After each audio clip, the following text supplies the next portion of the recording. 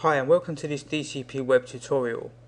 In today's tutorial I'm going to give you a basic explanation of zip files, and we're going to download some software, freely available software, which we can use to create zip files but also open zip files. So the first thing we want to do is go to our web browser. I'm using Firefox, you might be using Internet Explorer or Google Chrome, and we're going to go to Google and we're going to type in 7-zip. And when we do that, we're going to get this website here, 7zip.org, and we're going to click on the link, and it's going to give us really these two options of what we can download. We can either download a 32-bit version or a 64-bit version. Now we need to work out what is the right version for the computer that you're using. This is a Windows application, so we need to know whether you're using 32-bit or 64-bit. It all depends on when you purchased your computer and the type of hardware that the computer is using. But an easy way to find out is simply go to the start menu and you go to the computer and you right click and check its properties. And inside the properties it's going to tell you that the system type is 64-bit or 32-bit here.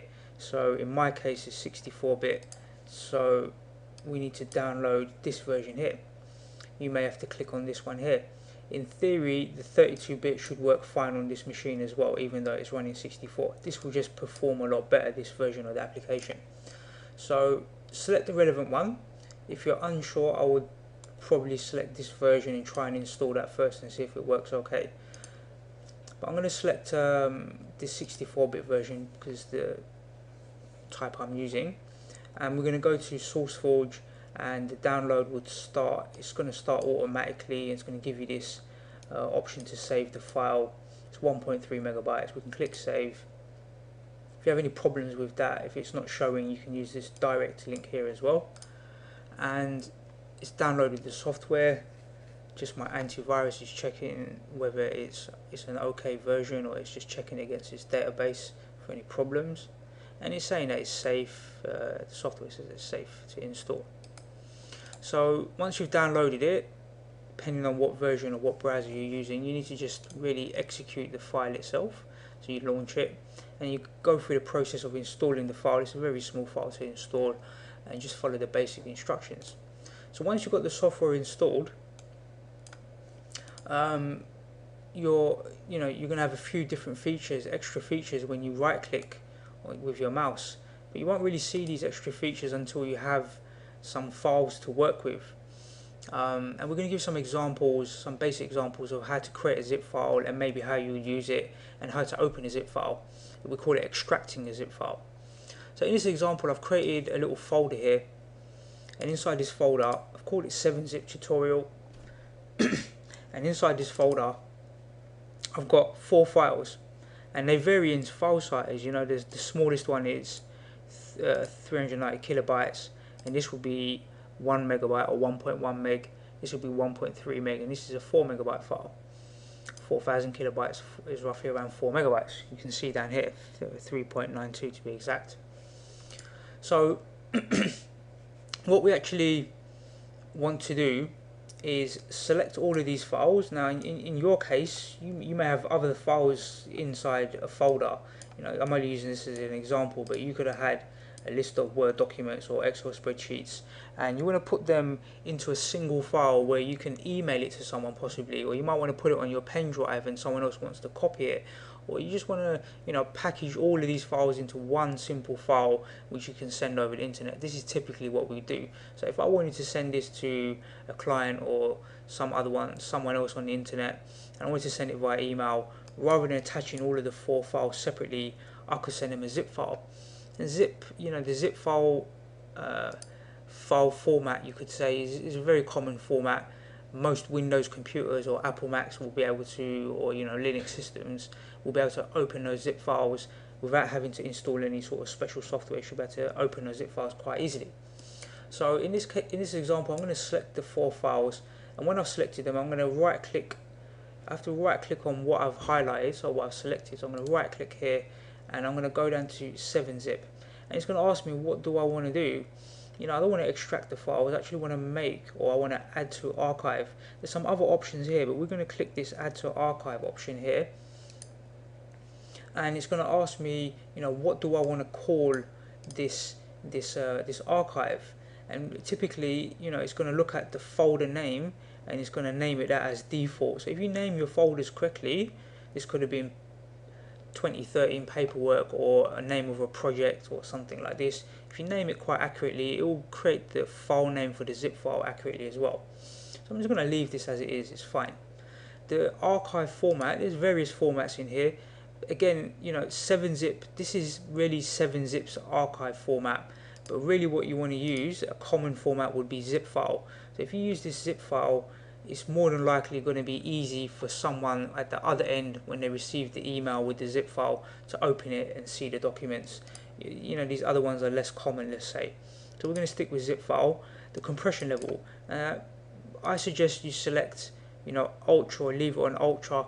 This basically takes a little bit longer to compress the files, but at the same time it's going to give you a smaller file size at the end. One of the objectives of having this zip file is also it should really reduce the file size of all of these files combined together. It may not be a lot, but it's better than sending them all separately anyway. So the compression method, you can leave this as default, the dictionary size and the word size. You can leave all of these options as default. The number of CPU threads, depending on how many processors you're using, but in general, if it's a few files here, you can just select all of the CPUs to do the work. It will just make it a lot quicker, basically. All of the rest of these options I'm going to leave default. I'm going to do another more advanced tutorial a bit later, showing you how you can create passwords and protect the zip file. So at the other end, when the user tries to open it, they'll need to put in a specific zip password to actually open up the zip file. But in this case, we're not going to put any passwords on there. We're just going to leave it as default. Most of these settings are just left as default. I'm going to click OK, and it's going to start doing some work here. You can see that it's doing some, it's progress bar. It's a pretty quick job. Depending on your machine, it might take slightly longer or even quicker. But we've now got really all of these 1, 2, 3, 4 files are all located in this one zip file. So now I can attach this in an email and send it as a single zip file, and when it gets to the other end user, they can extract it and they'll see these 4 files. These 4 files, if I select them and look at their properties, I can see they come to 6.47 megabytes. So 6.47 megabytes, but if we look at the zip file, it's 6.34 megabytes. Now I know there's only a small difference, it's not a huge amount, it's about 400 kilobytes, but that's almost half a megabyte, so you are actually sending less data. But when it gets to the other end, and extract it, the file sizes will equal to this amount again, the 6.47. So this zip file is doing a couple of jobs. It's giving you an easier way of attaching to an email, and also it's reducing the actual file size. This would probably have been a better solution if you had much more files here. There may have been very small files, but you may have had 30 or 40 files here, and you wanted to zip them all rather than attaching 30 or 40 files to an email before you send it. So this would be a good example of where to use a zip file. In general, you can use this just to make the file smaller and easily send via email. So let's imagine that you've attached this to an email and you've sent it across the internet and someone else has received this particular email. Or let's imagine someone has done this job and actually sent you the file, and you now need to, now you want to actually extract this file and see these 4 files sitting inside. So you would have received this via email, and you would have probably saved this to your desktop somewhere. So we're just going to put this on our desktop for now. And when we right click on the actual file itself, we're going to go to 7-zip and we're going to say extract files here. So when we do that, what it will do is dump the files onto the desktop. The 4 files that were in this zip file, they're still in this zip file, but it's extracted them, it's removed them from the zip file and given us them so we can display them quite easily here. So this is a useful way of sending, larger amount of files or getting that data across the internet in an effective way, let's say. I can also right click on here and go to 7-zip and open archive, and if I do that, I can actually see what's in the archive before I actually extract them, or you know, pull them out of this zip file, let's say. I'm just going to drag these and drop them in the recycle bin.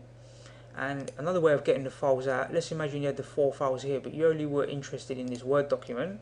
You can drag the Word document by left clicking and dragging it to the desktop, or dragging it to a specific folder, and then you know, you can open this file and do whatever you need to do with it. You don't have to extract everything, but you know, it's nice to see what's there anyway. So this is a good example of how to use 7-zip and some of the useful functions it has, and we'll go through more advanced tutorials at a later date. But for now, I hope you enjoyed this tutorial on how to use 7-zip.